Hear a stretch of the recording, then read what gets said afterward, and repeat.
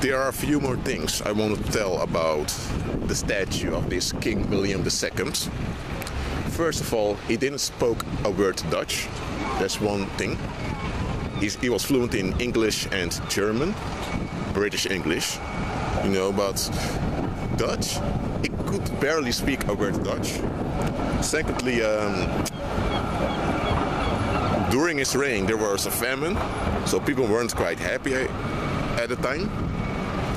He was married to a Russian princess because his former fiancée left him for some prince from another part of Germany. By the way, he was from German descent also. One of his sons, you know, was offered the kingdom of Greece, but he refused, mostly under the advice of him over there, or else you would have a Dutch-Greek royal house today. There are the cops. You know, they're trying to scare people again.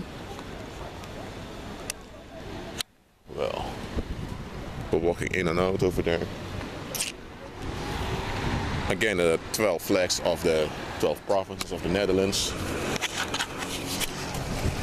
Look, why am I showing a statue of this devil worshipper here?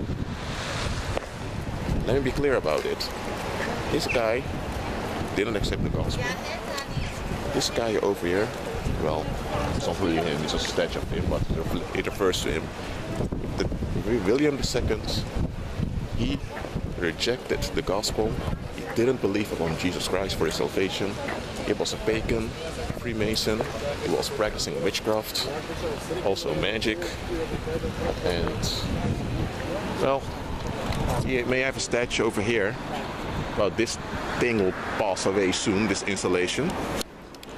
And he will have a monument in the lake of fire who will burn forever and ever together with all those demons he worshipped. You see, I am showing you this because this is what fame is all about. Fame is basically necromancy.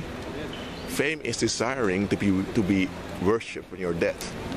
That's why during your lifetime, famous people want to accomplish so many stuff, so that when they die, because they know they will die, people will always remember them. It's necromancy.